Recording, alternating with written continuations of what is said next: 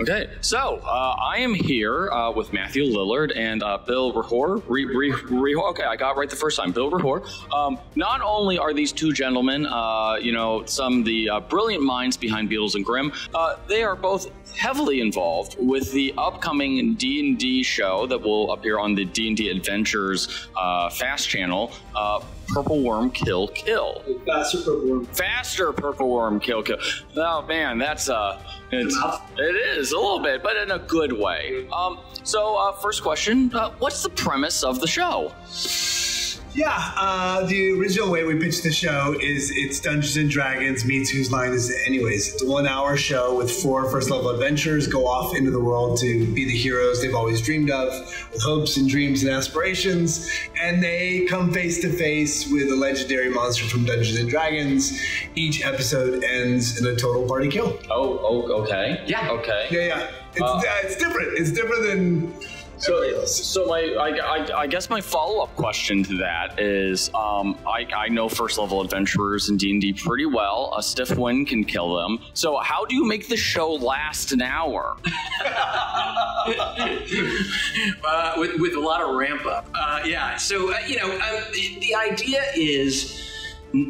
It's not, we're not trying to create a show about killing characters. Mm. We're trying to create a show about a meaningful journey that happens to end in a player's demise. So we give them a real quest with real goals, and they are really trying their best to accomplish this feat that's been put in front of them. And unfortunately, it's an impossible feat. But that's they don't know that going in. Yeah, the players, the players are asked to play their characters as people who really believe they can succeed, and they do a wonderful job of that. And through that journey of trying to climb this impossible hill, you find a lot of comedy and a lot of meaning, and just a lot of fun for everybody. So, do the players know that their demise is coming? Yeah, and every episode ends in a TPK. Okay. So the players know, DM knows. That's how the game goes. Okay. So this is not like please spend a lot of time. We're not punking them. Yeah. Okay. Yeah. that was like a pretty important question. They know what's about to happen. Yeah. Oh, 100%. Oh, yeah. Yeah, and early on there was a lot of discussion about, well, should we let them win sometimes? Should there be some kind of hope that they're going to get away with it and escape or run away or whatever? And what we finally decided is that if people even sometimes can survive, then it becomes a crushing disappointment when they don't. Okay. Whereas when the audience knows that this is what's going to happen, that they have an inevitable demise in front of them, then the joy of the show comes in seeing the kind of courage that they can muster to face something that is unwinnable. Mm-hmm. And the players do a wonderful job of stepping up and bringing that real human courage to these moments and just doing their best in impossible odds. And it's wonderful. It's wonderful to watch, and each story is completely self-contained, and each episode has a different cast because we're starting a new story, but each one finds its own feat and finds its own meaning. Mm-hmm. So are either of you guys like Star Trek fans? Yeah, a little bit. All right, yeah. So this is kind of like the Kobayashi Maru. Yes, of course. Until Kirk. Yeah, well, that's what I was going to say. It's like, have you guys had any players yet who have somehow tried to like rig the system? Anyone? Like, usually Matt. Okay. Make no mistake, I DM'd one game, and the first thing I did is I made everyone second level. Oh. I'm not losing again. You guys are going to win. Didn't help. It did not help. No, it's the, look, I think the players are playing to win. They are playing to defeat the bad guy.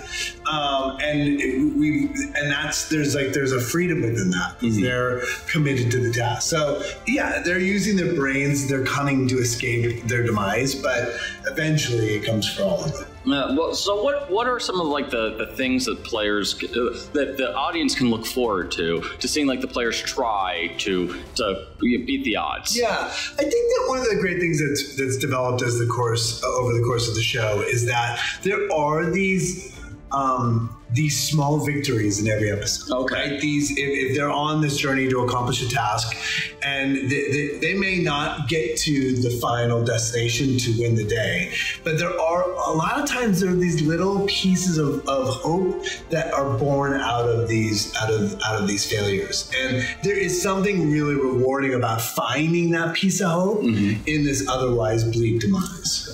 Yeah. Oh, yeah. I mean, in the live show that we did yesterday, which is not one of the scenarios that we use in the TV show. So Matt was one of the players in this story, and it was a family of dwarves who were protecting this magical forge in their homeland against a red wizard of Thay. No chance whatsoever. Yeah. But they did get these, and I won't go into the details, but they did get some magical boons that allowed them to find a way to move the forge at the last minute. Okay. So they were all wiped out, but they did save the forge for future generations. And, at the end, we did a little moment about what stories will your ancestors tell about that time when you saved the forge for the rest of us, so that we would have this this magical artifact as part of our community for generations to come. And that brought meaning to their sacrifice. And I don't want to keep saying that and give the impression that this is a very serious show. It's absolutely effing hilarious most of the time. But it is important that it not just be a massacre for the sake of a massacre. Yeah. There is a moment that one of the things that the show has, that each show for the most part ends in an epitaph, right? It's this sort of a concluding beat or an end, sort of an epitaph for the character. And there's a way to sort of find closure with those characters. We fall in love with them over the course of the hour. For the most part, all these characters are full of life and they're funny and the adventure is exciting.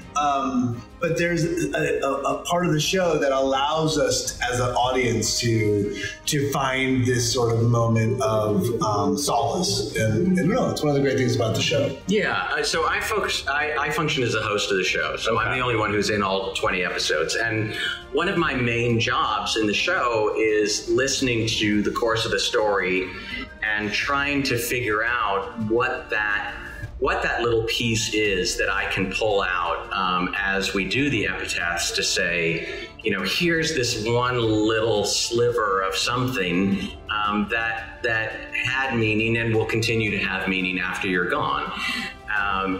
I think that's something that all of us as human beings are sort of, kind of looking for and hoping for, that when we face our own inevitable demise, that there will be some little sliver of meaning to what we did here.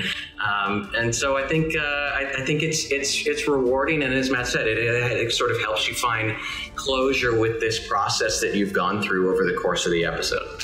So when you guys were pitching the show, why did you opt for the standalone format? A very avant-garde for D&D concept, as opposed to a traditional D&D campaign. Yeah, it's a great question. I mean, we, in approaching the idea, knew that we wanted to do, all of us, 4 of the 5 of us came from acting school together. We were sort of excited about the idea of doing a live show or streaming something.